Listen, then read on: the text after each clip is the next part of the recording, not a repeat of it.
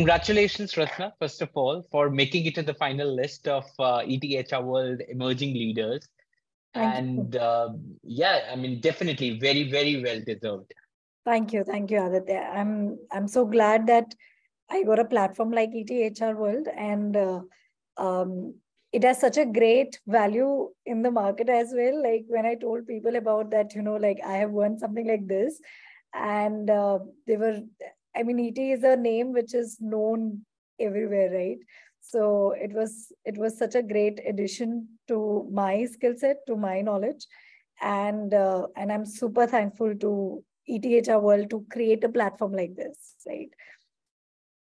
So nice to know. So nice to know. So very intrigued now, in fact, Rasna, to know about your journey. So we would love to hear about, your key milestones and the experiences that have shaped your path and really brought you here. So Aditya, not, I think a lot of us, when we start our journey, it's never a cakewalk, right? And especially when I come from an education background, which was slightly not on a higher end. When I started, I've done my MBA from Guwahati University, etc., which is of course not renowned, where we always talk about the B schools, etc. It was a hard journey to start with. To find that, myself in those top leading teams, team members, all of that. But then I think what made me going on and kept working on my progression was my never give up style of working, because I think I never got demotivated by getting rejected at multiple stages from many organizations. But then I think what was important is I had to keep trying one after the other. And I think it is time to break that barrier when we talk about it's only B schools who come up with that mindset. While I am pursuing something from a B school, but then I don't think that's the only criteria we should have. And it wasn't easy for me. I come from Northeast. I've brought up in Northeast, and again, that's a very corner side of the country. People don't even look at that, right? So it wasn't easy, but then I think with teams, with learnings every stage, it helped me to improve myself. And yeah, this is what makes me help come out of it. Okay. No, I totally agree with you. I think that's a very, very interesting journey. And what really helped you come out of such situations is your constancy of purpose. And that is very, very evident in what you just said, that you really knew what you wanted to achieve. You really dreamt big and you were all in to achieve that. I think I call it in with simple statement that it's an arrogance of clarity. Right? Wow. When you people call you at times that you're very arrogant, because you're very clear what you're aiming at. Even at a single project when you work, what you want out of this project. When the project ends, what's the outcome that you're expected, and then you're very clear to reach to that path, right? So that arrogance of clarity is the key word for me. Wow, this is very, very interesting. I mean, I haven't heard of something like this, but yes, I can totally relate to it, how important it must have been in shaping your path and bringing you here and helping you achieve what you've achieved so far. So that brings me to the next question, in fact. So what are your core values? What are those fundamental principles, that guide your actions and decision making? I think this might not be very technical answer. It's a very philosophical answer. And whenever I hear many leaders speaking in big forums, known personalities and celebrities, it's a very gaga thing that people talk about it. But it is expected from someone who's a common person to talk very functional, very technical. But I believe that your philosophies, your mantras, your ethics are deep rooted, right? And I think what is important for me is when I go back home, I know tonight I can sleep well because I've done justice to my today's job. And when I'm answerable for myself, to myself, I think that is it. Because now, again, a lot of people might take this very differently. But then when you do that, the self-realization is the word. When you do that, where are you? What have you done in last 8 hours and 12 hours? and how will this impact in the larger picture? So I think, again, just to quickly give you an example of, there was an exercise which I did in one of the organizations where I was supposed to resize the team, right? I can't live with the baggage of what I've done, and with the roles that we have. It's sometimes, of course, end of the day, we are also employees and we are also human beings. It comes back and haunts us, right? But then I think I can boldly say this, that not even a single employee was not given an opportunity before any final decision, right? So I think that was the justice that I did, and this was for myself, not for them. So this was for myself. So the day you are done, clear, again, you have that sense that, okay, you've done today's job well done in the day, then I think that's what keeps you moving for the next day. Motivates you to wake up tomorrow again, go back, have new challenges, solve them again, and then come back with that same zeal, So I think that's something very important. Yeah, I understand and relate to, the core value that you just mentioned. It's very important to be very proud of, what you are doing, and that really motivates you and keep you going, in that direction to continue. And you're not doing it for anybody else, but for yourself, and I think that is very, very important, how you're doing justice to your own expectations that you have for yourself. Absolutely. So excellent. Thank you so much for sharing that. And now, connecting this with your success mantra. So, maybe if you can share the strategies or beliefs that have really contributed to your achievement. So what's your success mantra? So I think I don't see a point. See, in corporate, it is a race where everybody is into something, right? And we all have big dreams. We all come up with big goals. We want to achieve them with the organization. We want to grow with the organization. But I think many times we tend to forget, especially, and I feel once long time back, somebody asked me, what do you think is not right about your role in human resource? And I said, because human is missing in resources these days. So I feel that we tend to miss out on that aspect. And we teach, we give sessions, we give coaching to our business stakeholders about empathy, about all of that.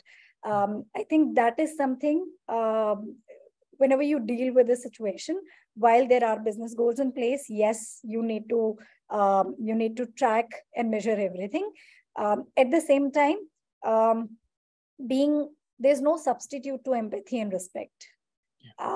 And this is something that you earn, right? You earn, even if somebody is not a performer, it's not crime. It's not criminal to not to perform. That person still deserves that equal respect, equal empathy, and to be dealt very professionally.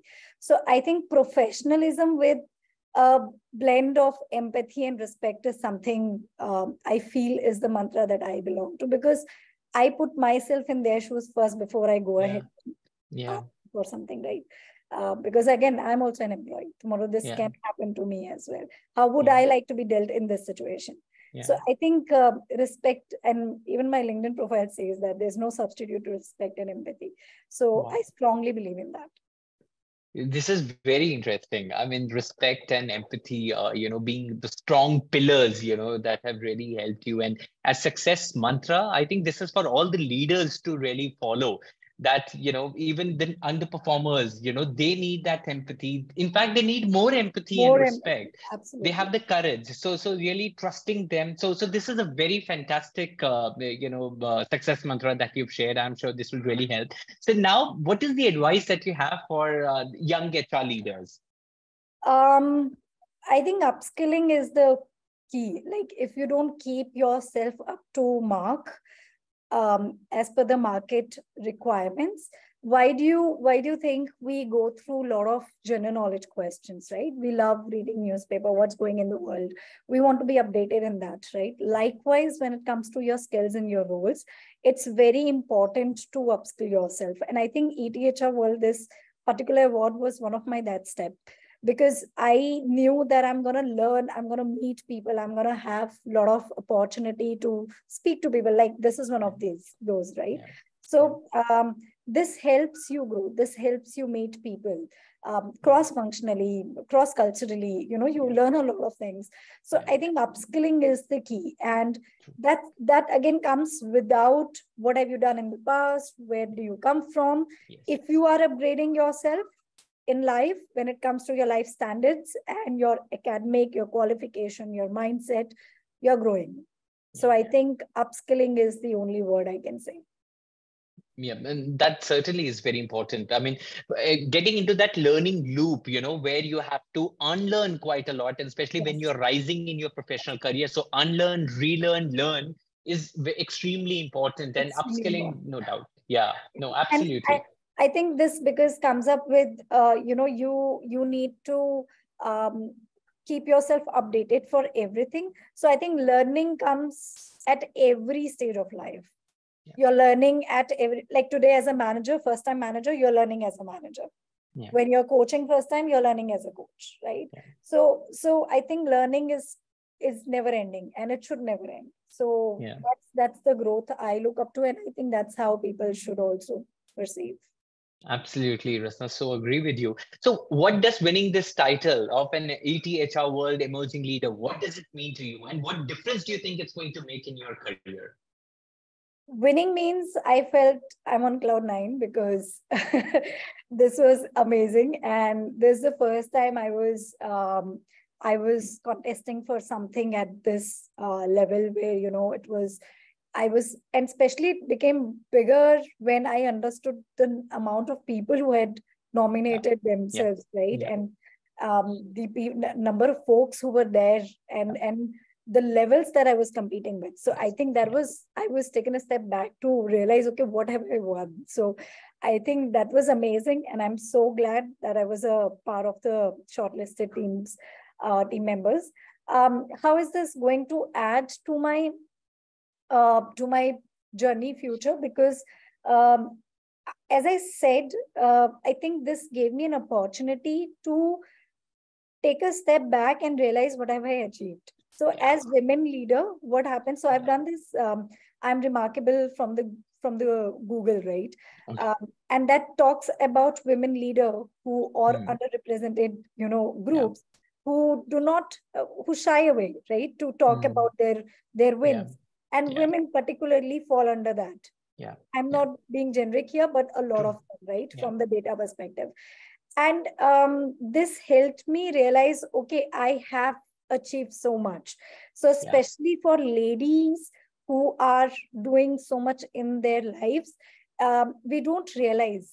We are slightly hesitant to come out and talk about it. So I think this gives you a platform, and the way it's published, it's there on all the channels, etc. This gives you that hidden face some opportunity and platform to talk about it, right? So I was one of those. I think, again, that program was very helpful, and ETHR World is a cherry on the cake for me on that, because this gave me a lot of confidence to come out and talk about it on my achievements. I can boldly talk about, okay, this is why I won this award, right? So I think that confidence where, you have that somewhere hidden in you and you have achieved a lot, but you don't realize it, that comes with a platform like this, where you've done it and it's recognized.